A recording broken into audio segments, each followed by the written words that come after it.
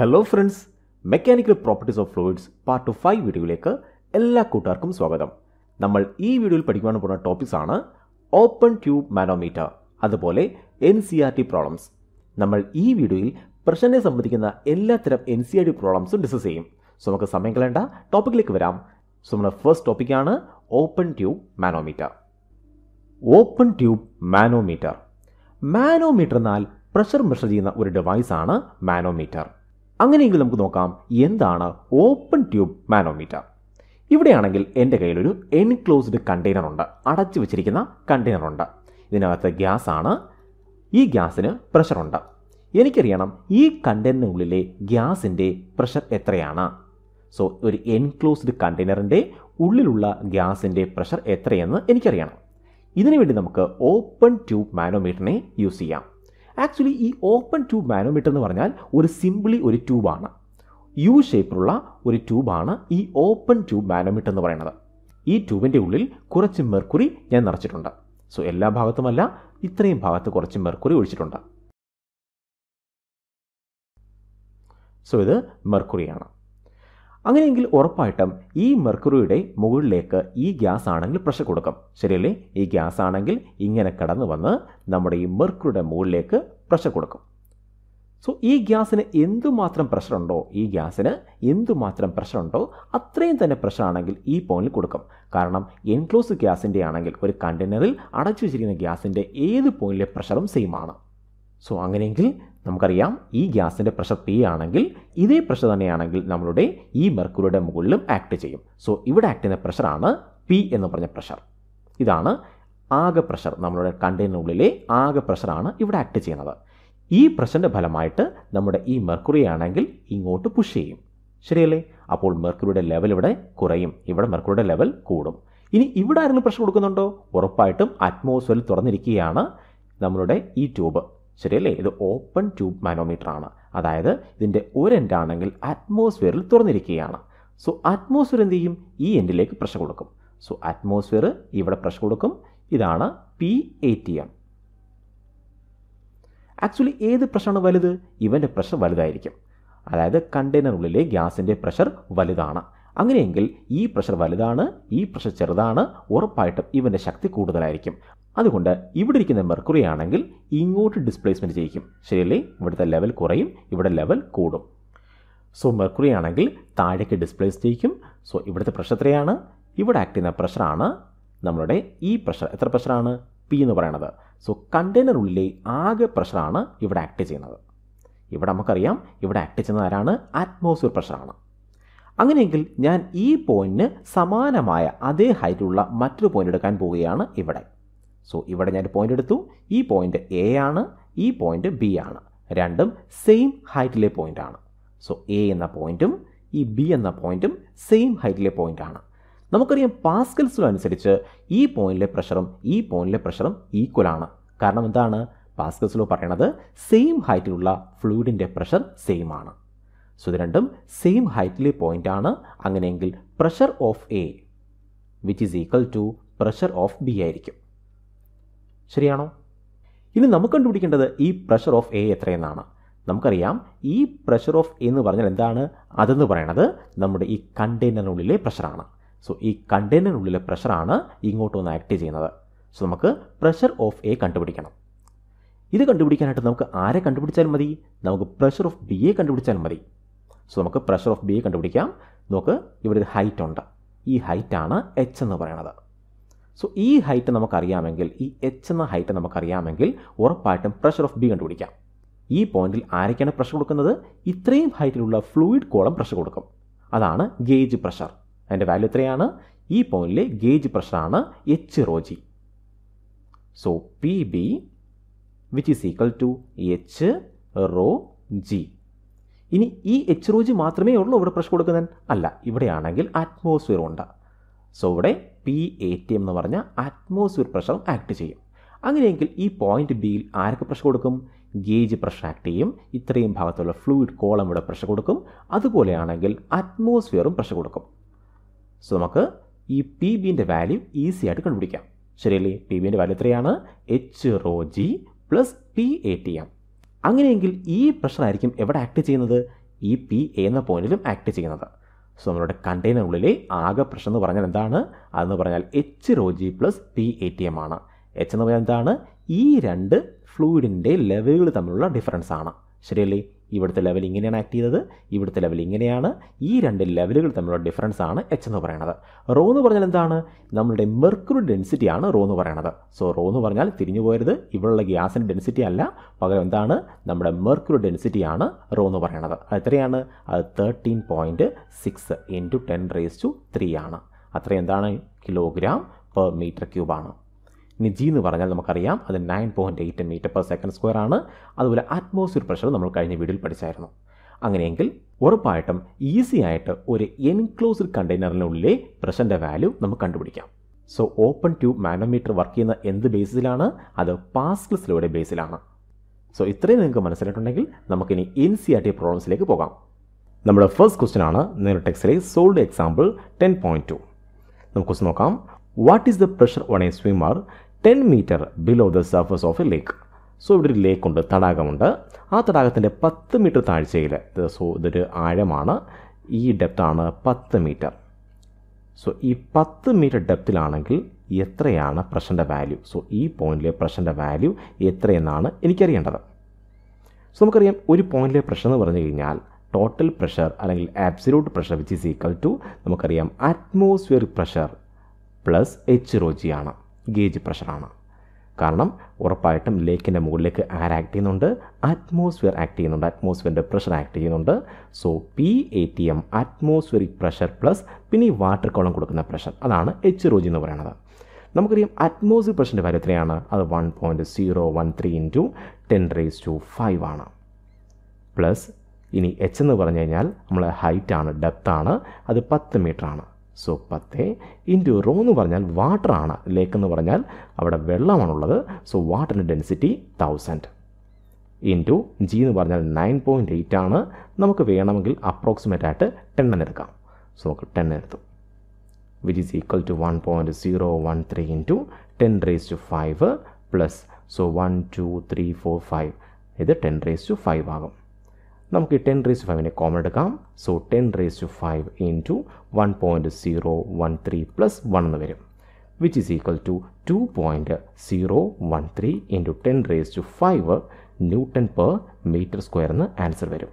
So ഇതാണ് നമ്മളുടെ സ്വിമ്മറിന് ഈ പോയിന്റിൽ 10 മീറ്റർ ഡെപ്തിലുള്ള ഈ പോയിന്റിൽ ആക്ട് ചെയ്യുന്ന പ്രഷറിൻ്റെ വാല്യൂ. സോ ഇങ്ങനെയാണ് ഈ ക്വസ്റ്റ്യൻ ആൻസർ ചെയ്യേണ്ടത്. നമുക്കിനി അടുത്ത ക്വസ്റ്റ്യനിലേക്ക് പോകാം. നമ്മുടെ അടുത്ത ക്വസ്റ്റ്യൻ ആണ് എക്സാമ്പിൾ 10.3. നമുക്ക് ക്വസ്റ്റ്യനിലേക്ക് വരാം. The density of the atmosphere at see level is 1.29 kg/m³. Assume that it does not change with altitude. Then how high would the atmosphere extend? So ഇവിടെയാണെങ്കിൽ ഇതൊരു എർത്താണ്, അതിന് ചുറ്റും അറ്റ്മോസ്ഫിയർ ഉണ്ട്. നമുക്ക് കണ്ടുപിടിക്കേണ്ടത് അറ്റ്മോസ്ഫിയർ എത്ര ഹൈറ്റിലാണ് എക്സ്റ്റെൻഡ് ആയിരിക്കുന്നത്, വ്യാപിച്ചിരിക്കുന്നത് എത്ര ഹൈറ്റിലാണ്. സോ സീ ലെവലുള്ള ഈ പോയിന്റിലുള്ള ഡെൻസിറ്റിയുടെ വാല്യൂ ഉണ്ട്, density raw which is equal to എത്രയാണ്? അത് 1.29 kg/m³ ആണ്.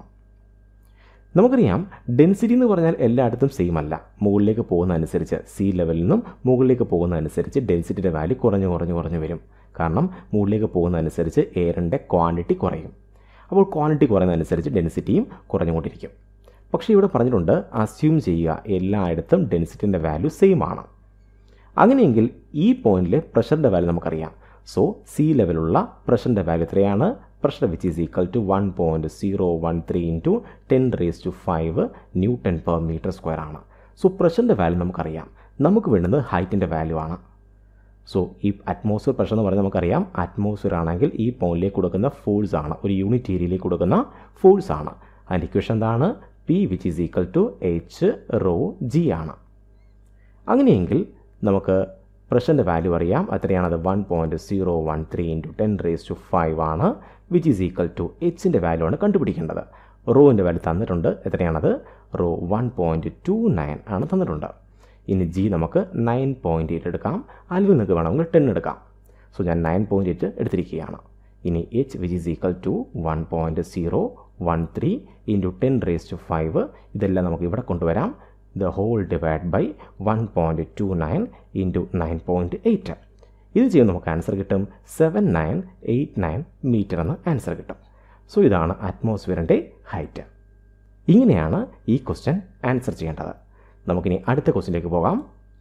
നമ്മുടെ അടുത്ത ക്വസ്റ്റ്യൻ ആണ് എക്സാമ്പിൾ 10.4. നമുക്ക് ക്വസ്റ്റ്യനിലേക്ക് വരാം.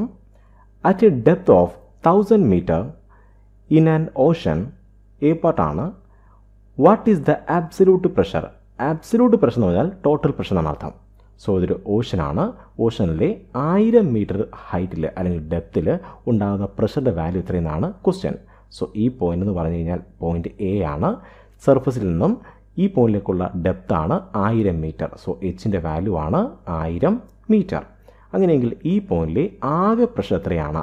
ശ്രദ്ധിക്കണം, ആബ്സല്യൂട്ട് പ്രഷർ എന്ന് പറഞ്ഞാൽ മീനിങ് എന്താണ്? ടോട്ടൽ പ്രഷർ എന്നാണ്. So P which is equal to PATM plus HρG ആണ്. കാരണം ഈ സിയുടെ മുകളിൽ ആര് പ്രഷർ കൊടുക്കുന്നുണ്ട്? അറ്റ്മോസ്ഫിയർ പ്രഷർ കൊടുക്കുന്നുണ്ട്. സോ PATM പ്ലസ് പിന്നെ ഈ വാട്ടർ കോളം കൊടുക്കുന്ന പ്രഷർ എത്രയാണത്? അത് HρG ആണ്. സോ നമുക്ക് അറ്റ്മോസ്ഫിയറിൻ്റെ വാല്യൂ അറിയാം. അറ്റ്മോസ്ഫിയർ പ്രഷറാണ് 1.013 × 10⁵ പ്ലസ് ഇനി എച്ച് എത്രയാണത്? 1000 ആണ് ഇൻറ്റു റോ. ഇനി റോയുടെ വാല്യൂ താഴെ തന്നിട്ടുണ്ട്. സീ വാട്ടർ ആണ്. അതുകൊണ്ട് സീ വാട്ടർ ഡെൻസിറ്റി ഫ്രഷ് വാട്ടറിനേക്കാളും കുറച്ച് കൂടുതലായിരിക്കും. നമുക്ക് ഫ്രഷ് വാട്ടർ ആണെങ്കിൽ നമുക്കറിയാം അത് 1 × 10⁵ ആണ്, 1000 ആണ്. പക്ഷേ സീ വാട്ടർ ആണെങ്കിൽ കുറച്ച് കൂടുതലാണ്. എത്രയാണ്? അത് 1.03 × 10⁵ ആണ്. 1000-നേക്കാളും കുറച്ച് കൂടുതലാണ്, 1003 ആണ്. സോ ഡെൻസിറ്റിൻ്റെ വാല്യൂ എത്രയാണ്? 1003 അല്ലെങ്കിൽ 1.03 × 10⁵. ഇൻറ്റു ഇനി ജി ആണ്, നമുക്കത് 10 എടുക്കാം. Which is equal to, so ഇത് രണ്ടും ആഡ് ചെയ്യണം. ഈ ടേമും അതുപോലെ ഈ ടേം തമ്മിൽ ആഡ് ചെയ്യണം. സോ ഇവിടുത്തെ പവർ 10⁵ ആണെങ്കിൽ ഇവിടെ നമ്മൾ 10⁵ എന്ന പവറെ ഉണ്ടാക്കിയെടുക്കണം. സോ 1 2 3 3 ഉണ്ട്. ഇവിടെയാണെങ്കിൽ 3 ഉണ്ട്, 10⁵ ഉണ്ട്. അപ്പോൾ 10⁶ ആയി. നമുക്ക് 10⁶ ആവശ്യമില്ല, 10⁵ മതി. സോ നമുക്ക് 1.013 × 10⁵ അതുപോലെ എഴുതി. പ്ലസ് ഇവിടെയാണെങ്കിൽ നമ്മൾ ഈ 1.03 × 10⁵2 എന്നാക്കി. അപ്പോൾ നമുക്ക് ഇവിടെ നിന്നും ഒരു 10 എടുത്തു, ഇവിടെ ഒരു 10 ഉണ്ട്, അപ്പോൾ 2 10 ഉണ്ട്, പിന്നെ ഇവിടെ 3 10s ഉണ്ട്. അങ്ങനെയെങ്കിൽ ഇൻറ്റു 10⁵5 എന്ന് എഴുതാൻ കഴിയും. ശരിയാണോ? സോ ഈ 10⁵2 × 1.03 എത്ര കിട്ടും? അത് 103 കിട്ടും. സോ ഇത്രയും വാല്യൂവിൻ്റെ ആൻസർ എത്രയാണ്? 103 ആണ്. സോ നമുക്ക് എഴുതാം 1.013 × 10⁵5 പ്ലസ് 103 × 10⁵5. നമുക്കിവിടുന്ന് ആരെ കോമൺ എടുക്കാം? 10⁵ കോമൺ എടുക്കാം. 10⁵ കോമൺ എടുക്കുമ്പോൾ 103 പ്ലസ് 1.013 എന്ന് വരും. Which is equal to 103 plus 1 104 ആണ്. പിന്നെ ഈ പോയിൻ്റ് കൂടെ വരണം. സോ 104.013 × 10⁵5 അത്ര എന്താണ്? Nm/m². സോ ഇതാണ് ഈ പോയിന്റിലെ ആകെ പ്രഷർ. ഇനി ബി പാർട്ടാണ്, what is the gauge pressure? നോക്ക്, ഗേജ് പ്രഷർ എന്ന് പറഞ്ഞു കഴിഞ്ഞാൽ ഈ വാട്ടർ കോളം കൊടുക്കുന്ന പ്രഷറാണ് ഗേജ് പ്രഷർ എന്ന് പറയുന്നത്. സോ HρG ആണ് ഗേജ് പ്രഷർ. അതിൻ്റെ വാല്യൂ എത്രയാണ്? ഇതാണ് HρGൻ്റെ വാല്യൂ. അതിൻ്റെ വാല്യൂ ആണ് നമ്മൾ ഈ എഴുതിയിരിക്കുന്നത്. ശരിയാണോ? എത്രയാണത്? അത് 103 × 10⁵5 ആണ്. So gauge pressure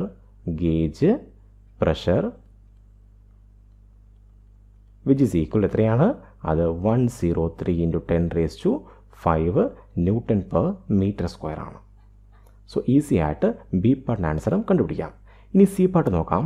find the force acting on the window of area 20 cm × 20 cm of A submarine at this depth.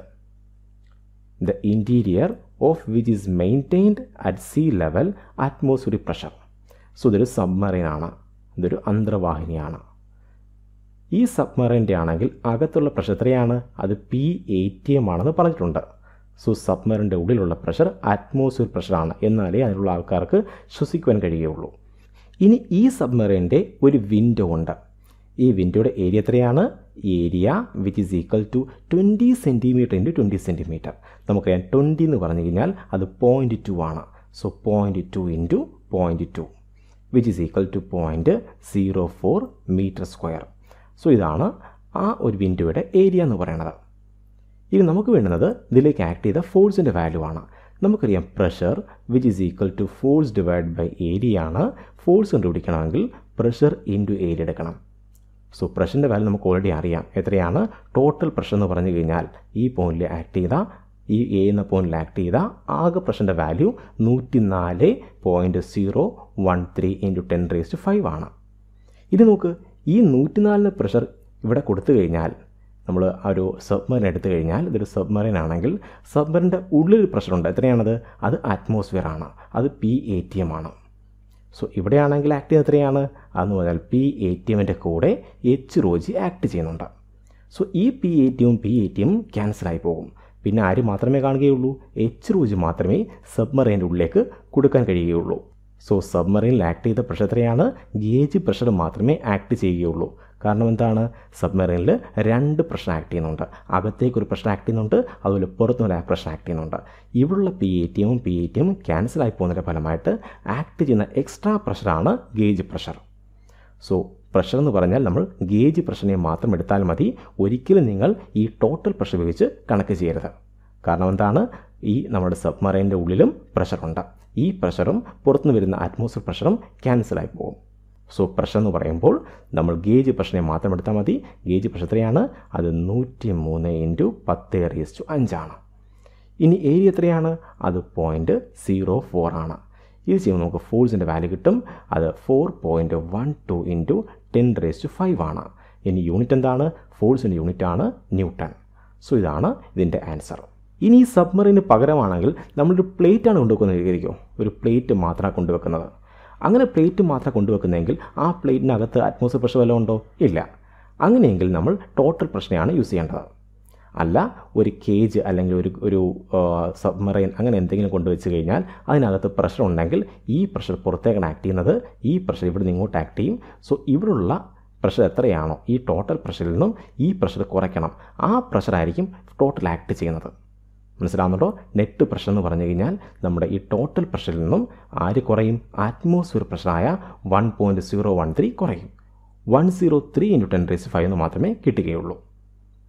So net pressure നോക്കിയിട്ടാണ് നമ്മൾ ഇത്തരം ക്വസ്റ്റ്യൻസൊക്കെ ആൻസർ ചെയ്യേണ്ടത്. ഈ കാര്യമാണ് ഈ ക്വസ്റ്റ്യൻ നിങ്ങൾ ശ്രദ്ധിക്കേണ്ടത്. സോ ഈ ക്വസ്റ്റ്യൻസ് എല്ലാം നിങ്ങൾക്ക് ചെയ്യുന്ന രീതി മനസ്സിലായെന്ന് പ്രതീക്ഷിക്കുന്നു. ഞാൻ ഈ വീഡിയോയുടെ വൈൻഡപ്പ് ചെയ്യാൻ പോവുകയാണ്. കൂടുതൽ ടോപ്പിക്സുമായി നമുക്ക് അടുത്ത വീഡിയോയിൽ കാണാം. Have A nice study. By.